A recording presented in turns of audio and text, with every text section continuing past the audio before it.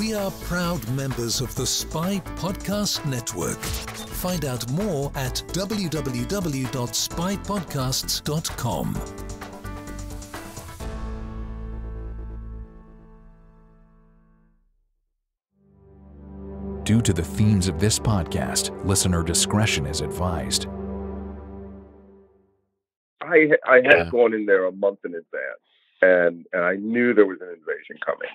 And having taken part in several major invasions, I knew what the Russians had to be looking at. Lock your doors, close the blinds, change your passwords. This is Secrets and Spies.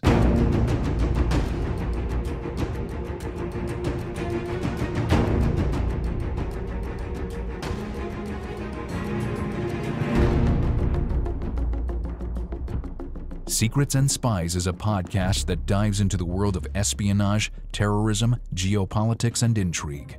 This podcast is produced and hosted by Chris Carr. Today's episode is our first part of a series of special episodes looking at the war on Ukraine. Over the next month, I will be joined by various authors and experts talking about the war on Ukraine as it's now hitting its dreadful one-year anniversary since Russian forces invaded.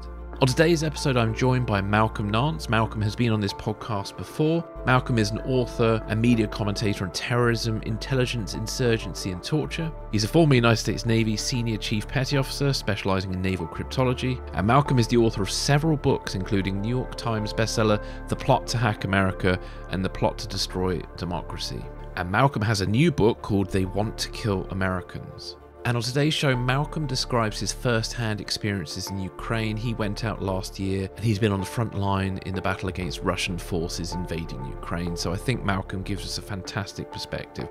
I found it a very interesting conversation and I hope you do as well. And all the links Malcolm mentions are in the show notes below. So pour yourself your favorite drink, sit back, and I hope you enjoy this episode. The opinions expressed by guests on Secrets and Spies do not necessarily represent those of the producers and sponsors of this podcast.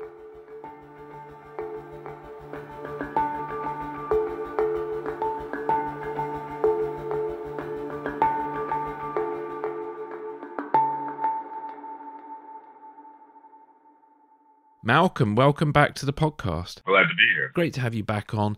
Just for the benefit of listeners, please could you just tell us a little bit about yourself?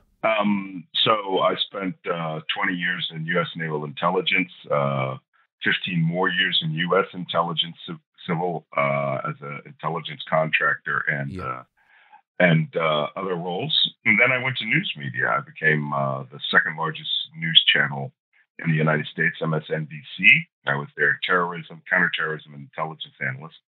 And last March, I quit news media quite abruptly and joined the International Legion for Territorial Defense of Ukraine. So I've been a legionnaire for 10 months, first with Defense Intelligence and then with 1st Battalion Infantry, and then 3rd Battalion Special Forces, and left Ukraine in November.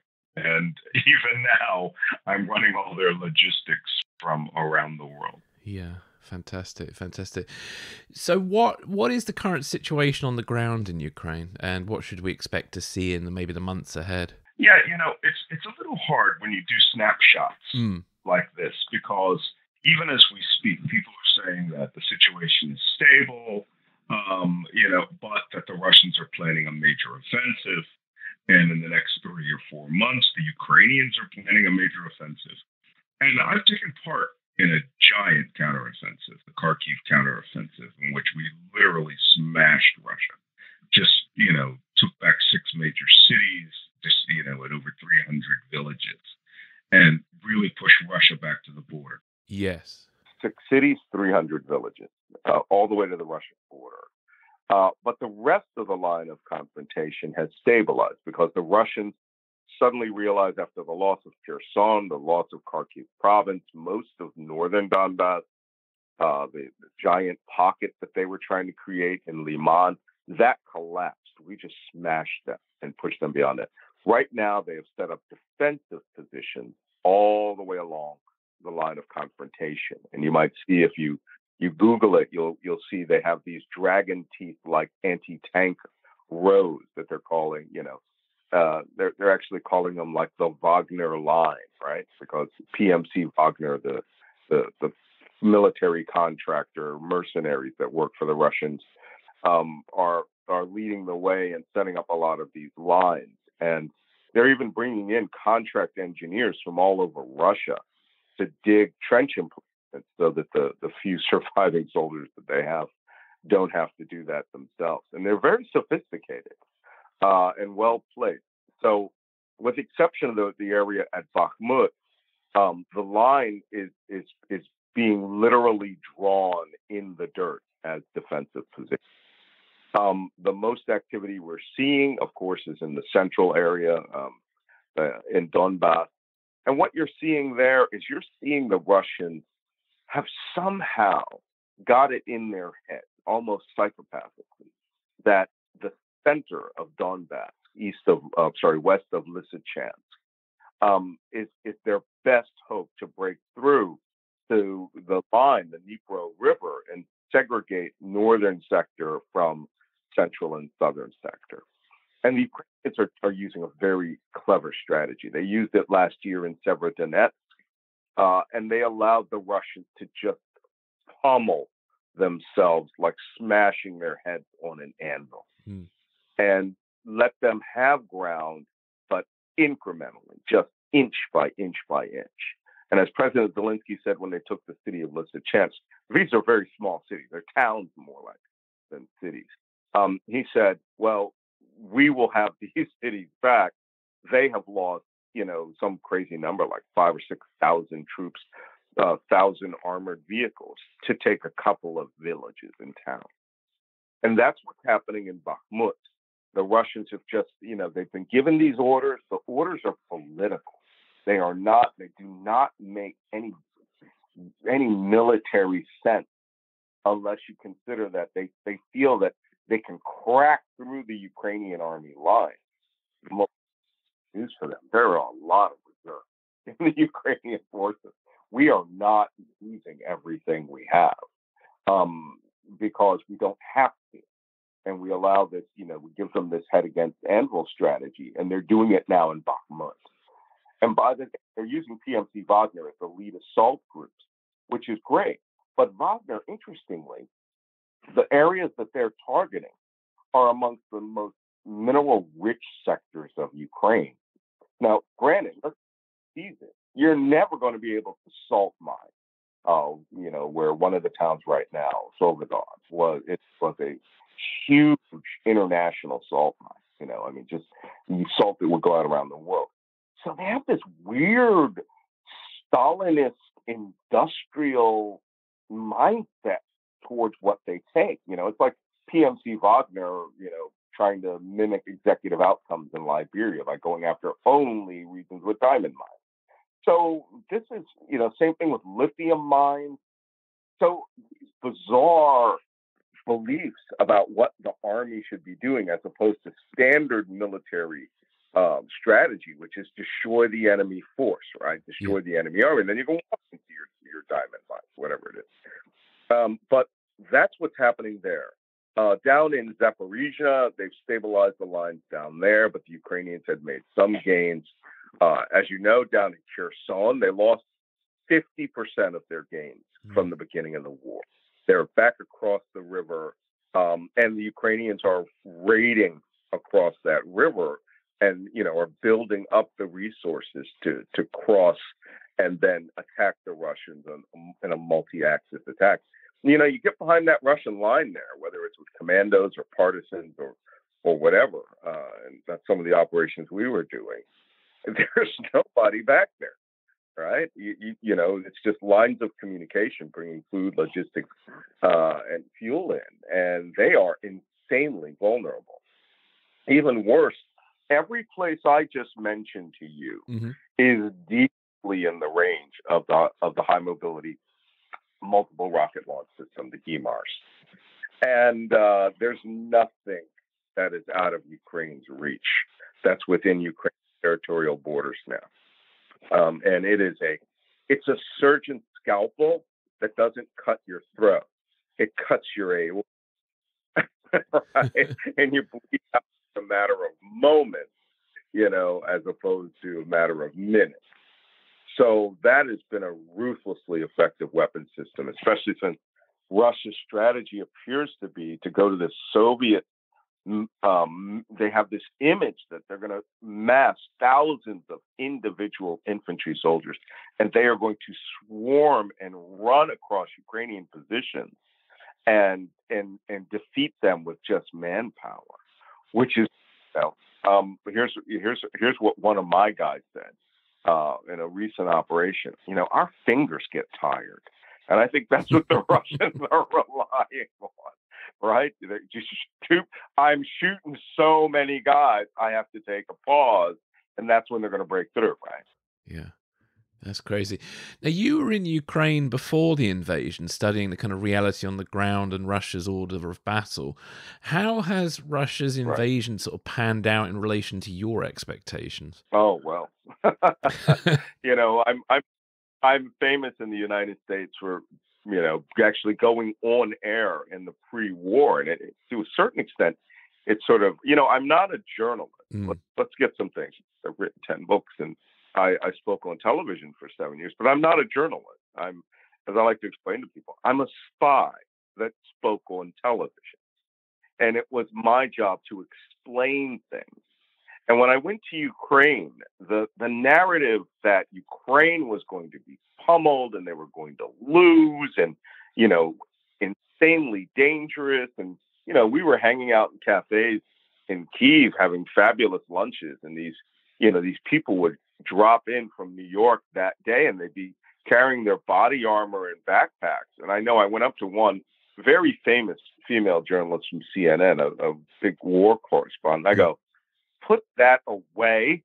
I said, the biggest problem you're going to have is determining where you're going out for drinks tonight. So that being said, I had gone in there a month in advance, and I knew there was an invasion coming. And having taken part in several major invasions, I knew I wanted to see which roads they would go down. What was the logistic structure on there? How many gas stations were at the crossroads? Which ones had diesel? A lot of diesel. Which ones were petrol? One of the things that I found in Ukraine is that their gas stations are fabulous. They're famous for their Ukrainian fully wrapped, press baked hot dogs, and they're like mobile liquor stores. They have just everything you could possibly imagine, from Azeri cognac to French wines, canned ostrich. If you go to Sokar, Azerbaijan, one. But the Okto, the Sokar, these gas stations had an entire, 5-meter wall of liquor, floor to ceiling. And I thought, if the Russians come here, they're just going to go to a dead stop. And, I made that joke on air, and it happened. Of course it happened. They found the liquor, and it was like party time. What should have taken them a week to patrol their way down to Kyiv with all their armor took 2 weeks, almost 3 weeks. And not only they were being harassed, but their indiscipline showed that they weren't really an army. They were just a rabble of men there to loot, and they started with the liquor. I was also famous for making the prediction that Kyiv would never be taken. And I got into an actual on-air disagreement with the host, who's very famous. And I said, listen, I've been in this city a month. It's the size of Chicago, almost twice the size of Greater London. I mean, it's, well, maybe not Greater London. If you included all the suburbs going all the way out to Heathrow, in every direction, and maybe even a little bit towards Gatwick. Yeah, it's the size of London. 5 million people, and every one of them is making Molotov cocktails. I'm not joking. And my God, when they beat the Russians around Kyiv, so many of these little old ladies were disappointed because they had cases of Molotov cocktails they never threw, right? Dying to chuck them out of 20-story windows on top of Russians. And, it was just clear to me that it was just a physical impossibility. they didn't have the combat force to take that city. And no one in news media would believe this. Another thing that I did, I went to the Ukrainian front lines in Donetsk, at what we call Z-8, Z-Day being the invasion, 8 days before the invasion. And I met with General Syrskyi, the commander of land warfare, and General Pavlyuk, commander of the Donetsk front. And just listening to these guys brief and hearing the journalists fret and everything, I know General Pavlyuk, who is now commander of land warfare. You know, they asked him, if the Russians come, can you fight them from the south? He goes, yeah, we'll fight them. What about if they come from the north? Yeah, we can fight them. And I realized this guy who's being asked the stupidest questions on the planet, you could just tell he doesn't care what direction they. And I thought, this guy is an animal. I don't know if the Russians know about this guy, but he's going to kick ass. And he did. His headquarters at Avdiivka, they still hold the village of Avdiivka, which was 70 meters from the Russian front line. They still hold this place today. They have lost no ground in the joint operations area that was established, between 2014 and 2022. And, whatever came across, they just smashed it. They just killed everybody. And they get bombarded. Yes, their headquarters was leveled. Yes. But a place that I thought would be gone in the first hour of the invasion is still there a year later. These Ukrainians have heart. They cannot be beaten. You cannot subjugate them. They like fighting. They are willing to sacrifice their lives to kill Russians. But first, they like killing Russians. So when you have that mindset of the happy warrior, it doesn't matter. We actually at one point when we were on the offensive, that we had 8 grenades each, and a couple of guys said we're going to do like the Ukrainians, and they would pack a small dump pouch with rocks. Yeah. They would frag a bunker, right? And the Russians would scream and run or whatever. And then they would chuck a rock or two just to freak the Russians out while screaming, right? Just, what we call the Cossack scream. And these guys are real Cossacks. And the Russians have made a horrible mistake. Okay, there's no beating them even in a stand-up combat situation. Mm-hmm. Malcolm, what inspired you to go out and fight in Ukraine? Well, I had spent a month there. The people that I had met, and to quote Liam Neeson, I have a very particular set of skills. People know me as a cryptologist, and yes, I was a cryptologist. I was what we called a cryptologic linguist. We're not interpreters, right? We're spies. We're people that monitor communications and interrogate people and do all these fun things. However, for a good part of my career, I was a special operations cryptologist. It's a very highly specialized field in special operations. You actually have a regiment for it now, which has all these very bizarre people, the Special Reconnaissance Regiment, and they're half special forces, half spy, half intel and spies. And then there are other groups that I've worked for, which you're either behind enemy lines or you're in a country. So so I had a good base of tactical knowledge, which I enhanced over the years. And I worked as an intelligence and security contractor in Iraq for on and off 10 years. Survived multiple suicide bombings. And so I just, I knew war in the Middle East. I mean, my first operation was Beirut in 1983, so from 1983 up until 2022, I mean, I trained Libyan rebels. So I was brought on board as part of the defense intelligence apparatus to assist them here, the Ukrainian intelligence. And then when I felt that I was had contributed enough, to do this, I joined the International Legion, and that had started on February 28th, 2022, and I joined on March 5th out of the Ukrainian embassy in Washington. And they took one look at my resume and they were like, we need you to call this person. And the person that I called was one of the deputy directors of Ukrainian Defense Intelligence. And they were like, yeah, get here, come to Kyiv, bypass that Legion stuff. We have work for you.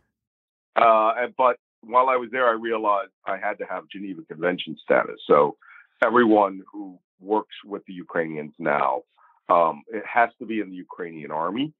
Yeah. I actually got them to the point where everyone that works with either defense intelligence has to be a legionnaire. So there are three branches of the Legion. There's that apparatus. Which is their most secret, not secret program. They have Twitter pages now. But then I transferred to 1st Battalion, which was on the Kharkiv front. Yeah. And that we were holding 25 kilometers of trenches and observation posts, and they had no intelligence. So I went there, and there were visual reports were going into space, right? And it's like, what if you see something? Does anyone know? And they were like, yeah, well, we tell our platoon commander, and if he wants to, he'll tell the company commander. And they had a horrible company commander who told no one. And they were bombarded. They were having headquarters blown up because of their cell phone usage and their VHF radio usage. Just a disaster. They had no intelligence at all. And so I integrated all of that. Our own headquarters was destroyed through a Russian bombardment, which fortunately killed no one. But, when you're hit with an 8-inch naval gun, right, a 203 millimeter artillery shell, you know it. Yeah. And it was, but we had been bombarded regularly there. And then I was asked to join the 3rd Battalion, International Legion Special Forces Battalion. And worked with them and took part as a special forces guy in, we say special forces. I don't like to use special forces. I like to say special operations because we don't have 10 years of training, right? These people who have very good tactical skills and operational skills, we are special operations because the missions we carry out are generally 5 to 10 kilometers behind enemy lines. And oftentimes you're targeting or you're doing a very specific direct action. Some missions you are not supposed to shoot, right? A lot of people are going to know you're there. In the middle of the night, as we were about to extract, we successfully done our reconnaissance. A T-72 moved within 200 meters of us, and the javelin got, javelin time. And we were like, and we will all die. So we had to, you want to talk about a guy who bitched and moaned the whole way out, right? Yeah. The entire extraction. But we called artillery on, and they took care of it. Yeah. So that's what I did up until I left. Yeah, excellent. Well, Malcolm, what's it been like fighting against Russian forces? Because obviously there was expectations that they would do better than they actually have. I mean, and you've painted a bit of a picture they're a bit ill-disciplined. I mean, what's it actually like sort of going against them? Well, you have to understand something. Their best forces died in the first month of this war. That's period. Done. When all of the fighting, that's not the VDV, the armored forces that jumped into Hostomel airport, and that was the cream of the Russian forces, and they slaughtered. I use that word a lot when I do interviews, because that's the only way to describe what happens to Russians when they do a stand-up fight. They don't win, and they win badly. They lose badly. Let me put it that way. So early on in the war, and believe me, I was chomping at my bit to get out there. But I worked for an agency, so we had other stuff to do, as we had a massive battlefront. Something almost 2,000 kilometers long, and the Russians early on proved that they weren't actually worthy of this invasion. And what happens during the daytime, right, which is Javelin Festival, at nighttime becomes essentially Have you ever seen the movie Last of the Mohicans? Yes, yes. Famous movie based on real events that happened. So the Russian army at night is sort of like that scene in Last of the Mohicans where the British forces surrender at Fort Anne and start marching back through the field, and the Indians just come wipe them out. That was night in Ukraine. If it had wheels on it, it was destroyed. If they had, if it carried fuel was the number one targeting priority early in the war. If it was don't hit the tank, hit the fuel truck, because a tank, one, we can capture that tank. Those guys will abandon it. You'll see photos of tanks abandoned in the mud. And the reason they abandoned them in the mud during the daytime, they couldn't extract and they left, was because they know what was going to happen at night. The partisans were coming out, the special forces were coming out, the territorial defense guys who are ignoring orders and just going around the enemy lines and going into the rear so that they get their kills, they're coming out. They will literally have their throats slit. So the Russians aren't stupid. They abandon that stuff rather than die. So, and it happens everywhere. Whoops, sorry, I just got an air raid alert from Kiev. So that's just the nature of this fight. Yeah, that the Ukraine had every dimension, even in the air. They smartly kept their air force on the ground and let air defense create a blocker wall that the Russian Air Force just could not penetrate outside 10, 15 kilometers at the Russian border. So the Russians, let me sum up. They suck. They suck at this. They're not an army. Now, if you get them in a good defensive position, we just had this incident recently. If you get them in a good defensive position, they're you got to root them out, and they're hard to root out because they've got, they just don't want to die, and that's the only reason that they're fighting. And I'm a big advocate of giving them options, but the Ukrainians aren't like that. They're not going to send a guy over, drop a note from a drone saying, hey, you guys give up, you're going to be under the International Committee of the Red Cross's care fed 3 times a day in a facility that is not run by the Ukrainian army. And if you give them that option, I think a lot of them en masse would defect. But, there's the effect of you might have PMC Wagner behind you, and they start shooting you. The average Russian soldier is, let me put it this way. In some respects, I think the Iraqis were better fighters because the Iraqis would fight with heart when it was time to fight. I mean, even the terrorists.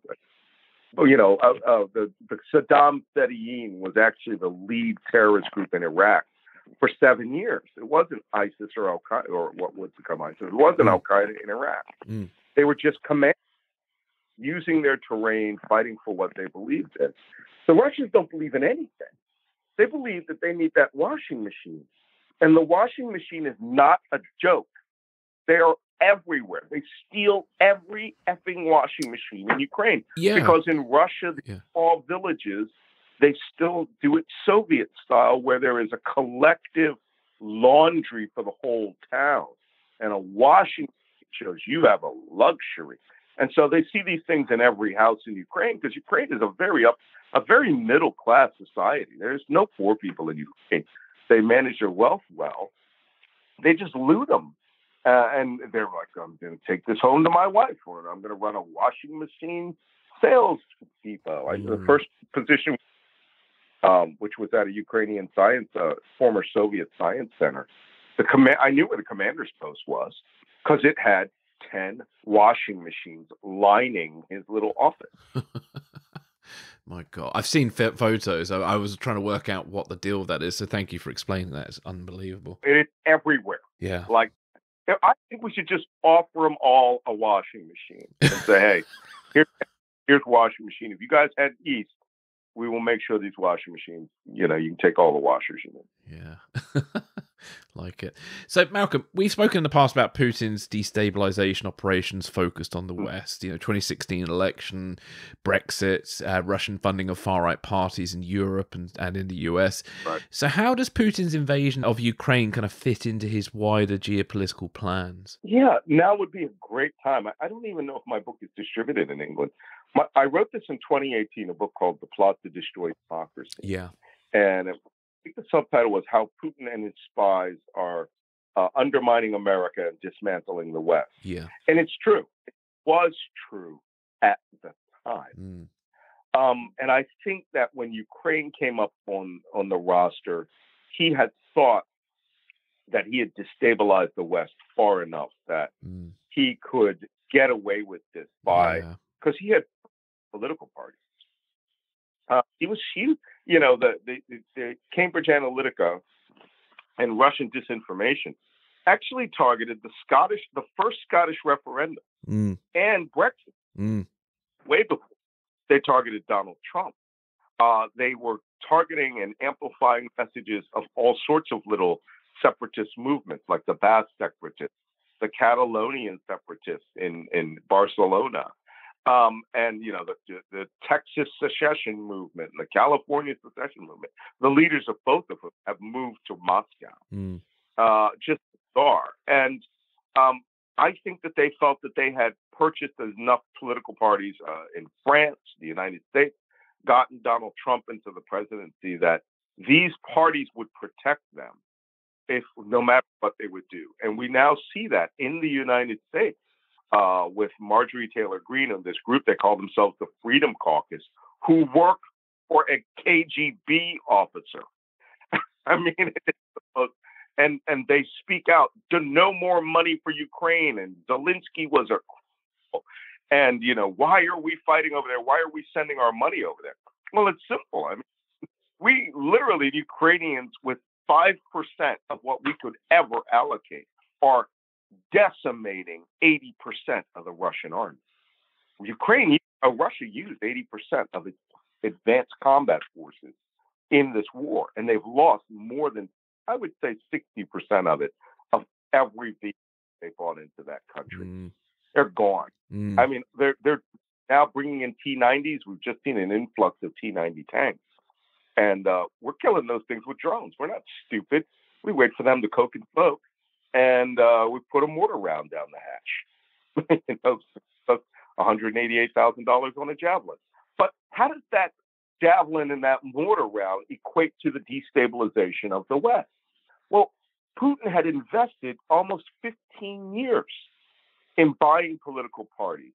He used his oligarchy, who had purchased virtually every empty apartment in London, and amazingly, these oligarchs, instead of just, using their money when they're caught, they would just disappear like a good mafioso, were hiring lawyers and doing political and legal combat against government lawsuits, crimes that they obviously committed, and using the Western system against them. Putin lived in Dresden, Germany. Loved the East German Stasi. So he understood the vulnerabilities of the West. Now, how does this make him the kingmaker of Europe? How does it change the poles of leadership, which were originated in Washington and creating this wall between, of Washington, this axis of Washington to Europe, Western Europe? Putin thought if he invaded Ukraine, he would not only swiftly gain control of the country, he would gain control of 25% of the world's flour. Ukraine produces 25% of the world's wheat. If you eat a bagel, 1/4 of that is likely from that one country. It also sold the flour market to all of the Middle East and Sub-Saharan Africa. So that's why Russia has all these, Sub-Saharan African dictators siding with them. But this was a miscalculation. I think it was RUSI, the Royal United Services Institute in London, that did a study and found that General Gerasimov had assured Putin that in 2018, the Russian army, with its new weapon system, its training, its organization, the number of weapons that they had, was on equal parity in terms of combat skill, support, and lethality and tactical sense of the United States. Yeah. Now, this is fantasy-based, fantasy football, let's call it that, where you have just made up something in your head and you believe it. And they believed that there was nothing in the Ukrainian inventory they couldn't handle. Now, fast forward, let's see about those investments that Putin had made. If you recall the scandal that Donald Trump was first impeached for, it was because he knew he was going up against Joe Biden, the current president. Found that his son had done some investing there, despite the fact that every person on his senior staff was neck deep in the pro-Moscow Putin movement in Ukraine, including his chief of staff, his campaign manager, who worked for Yanukovych for years, destabilizing Ukraine so that it could go to Moscow and not to the West. So that impeachment was because Donald Trump tried to stop the delivery of the 1,100 Javelin missiles that the Defense Department had allocated to Ukraine, because they knew this was Ukraine's biggest vulnerability, was armor invasion. And hey, I'm Jav qualified operator. I did not kill anything with it. I literally went around offering cash to guys to let me have a shot at their tank. And our command launch unit broke, so we had 15 missiles and no way to launch them. I was like, I'm going to be a Javelin ace. The Javelin is a deal-breaking weapon system. Okay, you shoot it, it will die. All right, it's hard. I went through the course, and the instructor was this old salty Ukrainian who clearly spent a lot of time with the Americans. I mean, his uniform bleached out. He wore his hat Ranger style. He had students that had killed over 1,000 Russian tanks, which this guy as a trainer, they wouldn't let him go out to the field. He eventually went out, started killing some tanks, and then they sent his ass right back. These guys knew how to use that operating system when the war started. They had broken out all of the war stocks. But it was Donald Trump who tried to cancel that delivery unless they were extorting him and trying to blackmail Zelensky to making up a fake investigation of Joe Biden. That's how close we came to this. Putin, Paul Manafort, who worked for Yanukovych and Putin, General Michael Flynn, former director of Defense Intelligence, who sat at Putin's right hand at a dinner and was paid $45,000 for a pro-Moscow speech, who now is crazy pro-Moscow. All right? This is the investment that Putin made over that 15 years. You know why it's a failure? Because the Ukrainian, just like that, just like in the pre-war when I was on TV screaming, going, hey, I think you guys have miscalculated. The Ukrainians have an army. You're talking about in 72 hours. I was just with these guys. They're going to kill people. And I've never seen such happy warriors. Same thing with the election. Same thing with Putin's investment in destabilizing democracy. He thought he owned the Westerners through cash now. And like a mafia, this is one of those mafia dons who's decided he's going to go out and kill, the Don Corleone, and you know how that movie ends. I mean, in the second Godfather, everybody who went up against Don Corleone dies, and it's precisely what's happening here in Ukraine. The Russians just did not know who they were effing with, and doesn't hurt that we're like chucking in every weapon system in the world. But if Ukraine falls, a new Iron Curtain starts. The Western democracy will fall, is vulnerable.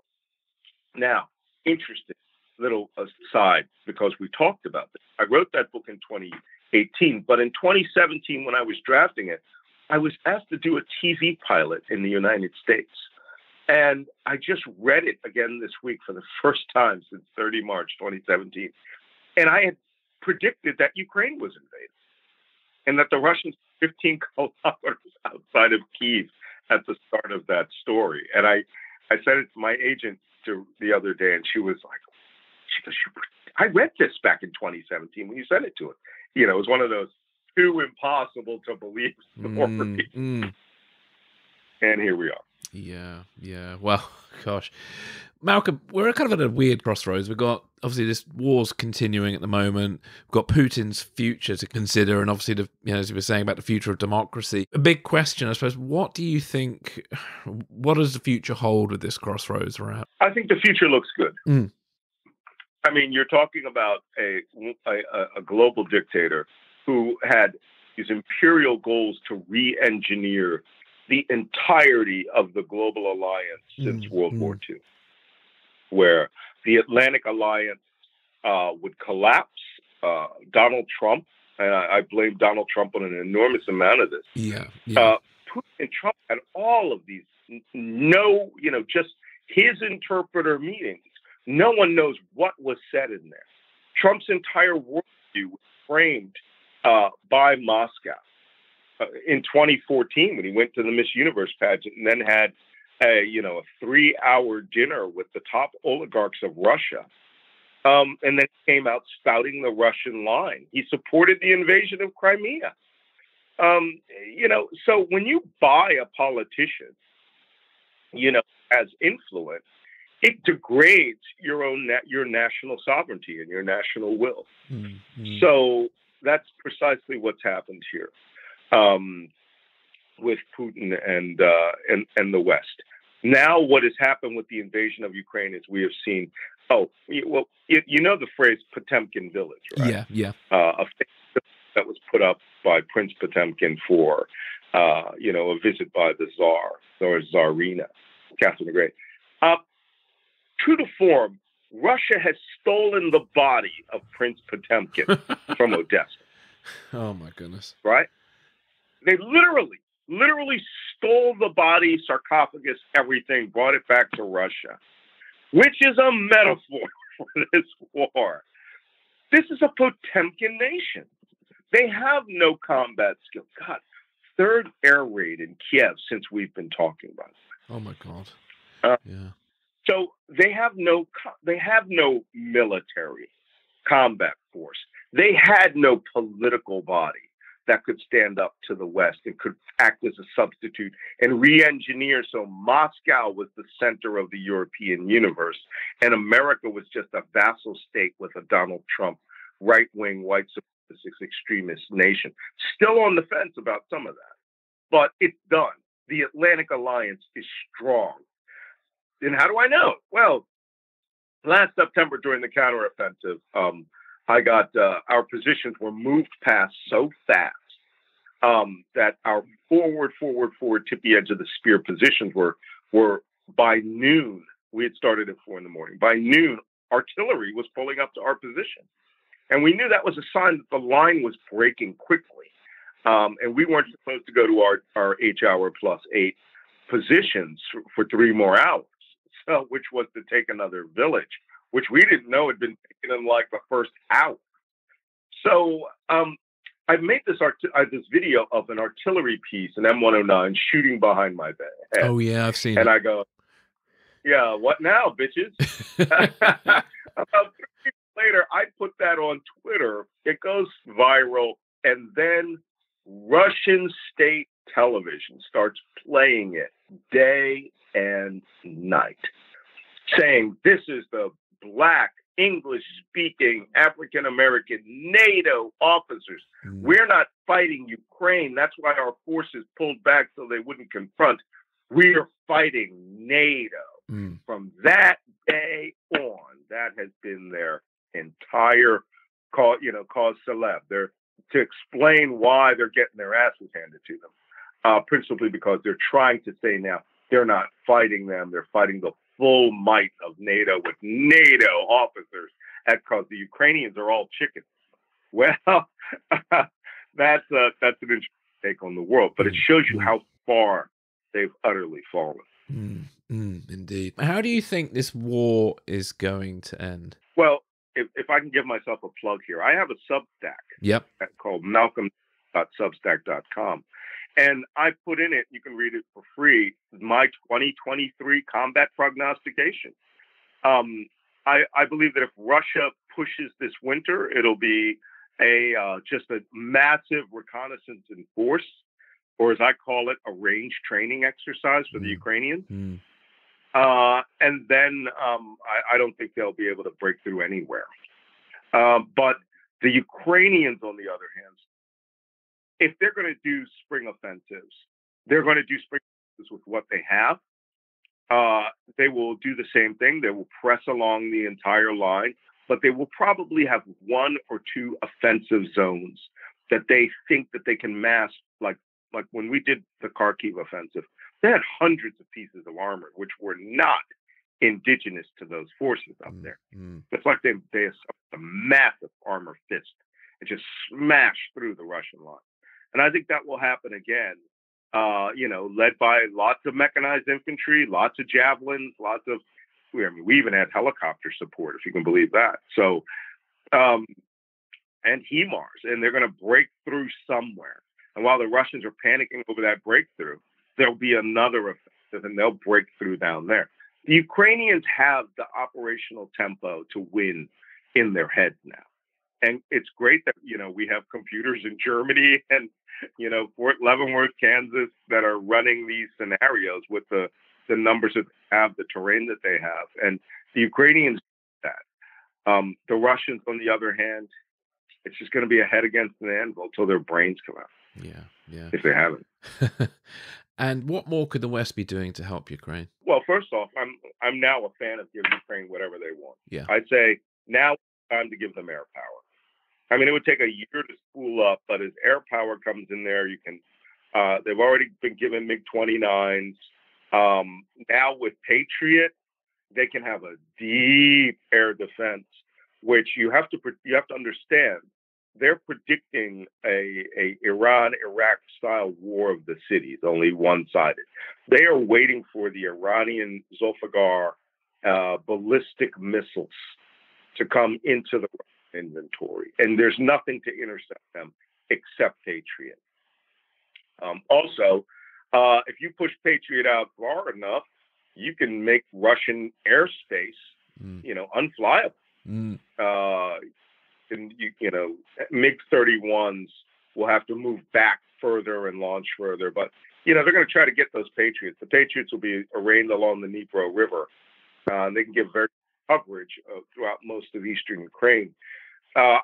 Patriots are not needed for cruise missiles. Patriots are needed for the ballistic missiles. I got to tell you, a weapon system everybody was very surprised at was the German Gepard air defense system. And back in early October, when the Russians were moving those Shahed drones from Iran to Russia, the Ukrainians repositioned all of those away from the battlefront. We didn't need them. Stinger was. I went to Stinger school too. There's another missile I didn't get to fire. Man, was I angry! And I had an Su-34 at 900 feet. Yeah. So I was very angry. I could have thrown a rock into its engine. So the Gepard is just slaughtering these very slow propeller-driven drones. Right? They don't even have to shoot 5 or 6 rounds to kill these drones because they're like model airplanes. Yeah. Whereas before you use a Stinger on that. Stinger has been in the Polish missile Pilon have been used against cruise missiles very successfully. There's some good video of that. I was quite impressed. And I've had 18 cruise missiles fly over my head and blow up within 500 meters of me. So anything that can knock those things down in a perimeter around these major cities and stop the attack on infrastructure is great. I'm also a big fan. Somehow someone only recognized that the United States had 100 demilitarized Avenger Humvee short-range air defense systems. And it's a box that carries 8 Stingers. It has a 250 caliber machine guns or 150 caliber machine gun. And I thought, give them 100. give them all of them. They're great. So I've been advocating for that since October. They're getting 8, I believe. Is there anything listeners could be doing to help? Well, yeah. President Zelensky himself said, it doesn't matter whether you're donating or just speaking out in favor of Ukraine. Do something for Ukraine. Hey, I got to tell you, a third of my guys are Brits. Yeah, cool. Shout out to my buddy Macca, King of Drones. Lincolnshire tea obsessed guy. Never seen anyone. Literally hid the tea bags in our secret safe. Nice. And just tea crazy. But we have a lot of Brits and French. We are starting a new foundation for the International Legion. It's called the International Legion Foundation. Yeah. And right now, if you want to donate, you can buy lunch. I'm in France right now. We just bought 1,000 meals, pre-cooked, hermetically sealed meals that will last 2 years. Because we're in the front now. We're not in the rear, and we generally can't have fires. We only have we have generators and hot water heaters. And so if you go to TAPSTRI, that's tapestry.org, TAPSTRI.org. That's my think tank that I had before the war, the Terror Asymmetrics Project. There's a giant donate button there. You can press that button. You can donate via PayPal or credit card, whatever you want to use. And you can literally support directly the 3rd Battalion International Legion, the Special Forces Battalion. I just delivered $117,000 worth of equipment this week, including 1,000 French meals. Nice. So, any cassoulet in there? Yeah, we do have cassoulet. Look, a bunch of rabbit with rice. And, nice. So they have a paella. Oh, yeah. That literally has 2 shrimp, 4 mussels. I'm like, what? Less than a pound, almost a little bit over a pound, £1.50 each. Yeah. So we're like, we're just going to ship in 1,000 meals a month. Stop. They're just eating power bars and energy drinks when they're out on the battlefront. Now they can pack these in their rucks and be happy with. Good. Well, Malcolm, before we part ways, is there anything else that you'd like to add that's important to you that we may have missed? Well, I don't usually recruit, but if any of you have any skill, have active, real military service, the International Legion is recruiting. And you can go to you can actually come to Ukraine right at the border. They'll send you right to our training facility. But we get a lot of posers, a lot of walls. Don't come. Don't. We're going to check. Everyone there has skill, has served in the forces. They ain't no loser. I had a guy fake that he was a Navy SEAL, and I was like, oh my God. We called him. So we kicked him out with malice. Yeah. The point is that he was going around saying he was a combat medic, and he never had even studied medicine. So that lie could kill him. Yeah. But International Legion is going to be, you are a member of the Ukrainian army. It is not a militia. We have first-line Western weapons. If you know how to shoot 50 cal mortars, we're looking for those operators. But 1st Battalion, International Legion, the infantry is looking for manpower, and 3rd Battalion, the Special Forces. That's generally for people who have advanced infantry skills, special operations, not special forces, and guys who can really, snipers. One of our best snipers lives in London. An American had served in all 3 branches of the Legion, lost his hearing due to a tank round, So, he had a Barrett MRAD sniper rifle in 338 Lapua, and now we're short. Damn. So, yeah. But I can tell you what to do, but you can support Ukraine in 1,000 different ways. So do something. Yeah, fantastic. Well, look, Malcolm, where can listeners find out more about you and your work? Oh, well, that's easy. I'm at Twitter, at Malcolm Nance on Twitter. But right now, most of my best work is malcolmnance.substack.com. You can subscribe for free. You can read the archived articles back there.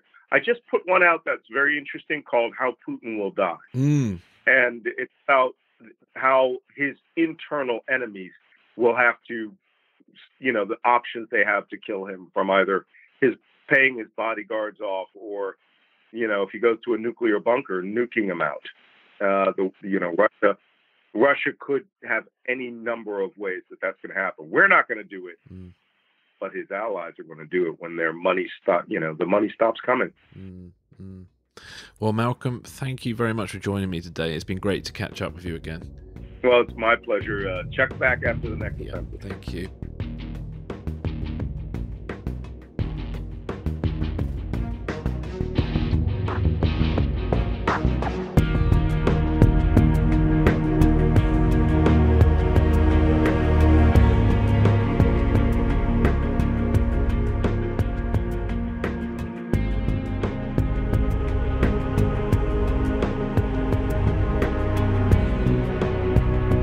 Thanks for listening. This is Secrets and Spies.